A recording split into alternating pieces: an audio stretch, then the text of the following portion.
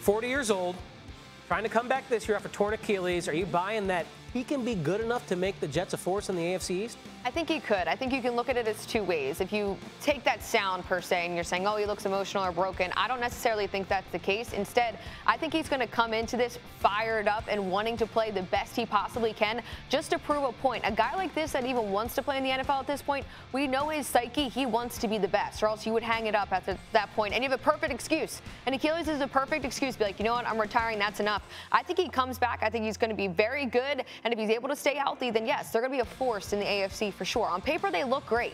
They look like the best team on paper in that division, because if you take away the quarterback last year, they had an amazing defense. Breece Hall, Garrett Wilson were amazing. I agree with you. And Aaron Rodgers has shown us before that when you doubt him or when he is ticked off by something, he will play inspired football. Draft Jordan Love, I'll win back-to-back league MVPs with the Green Bay Packers. So I like you, Aaron, tend to think that the more likely outcome, even at age 40 and an Achilles, is that Rodgers comes back and plays Rodgers-esque football, which means the Jets are the team to beat in that division. Anita Marks, I know you want to weigh in on this. So come on in here, Anita. How are you feeling about what Rodgers will do in 2024 after hearing what he had to say following the injury? Yeah, listen, there's a lot of very high expectations here in New York, especially with Jets fans. And you talk about Aaron Rodgers, he's 40 now, he's going to be 41 in December.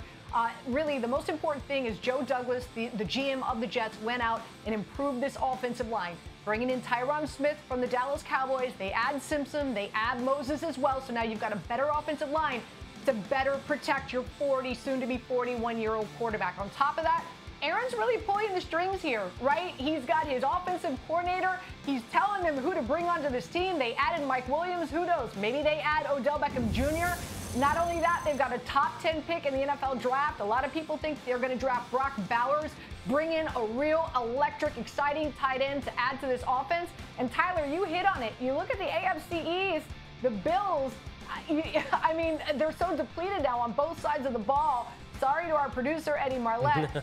The Dolphins, they couldn't beat a team that was above 500 last season. And the Patriots, more than likely, are going to be rocking a rookie quarterback. If ever there was a time for Rodgers to prove everyone wrong and be that phoenix that rise from the ashes, it's this season. And everybody in here in New York is believing it. Yeah, 225, plus 225, I should say, the Jets' price to win the East. I'm interested in that. 9.5 wins.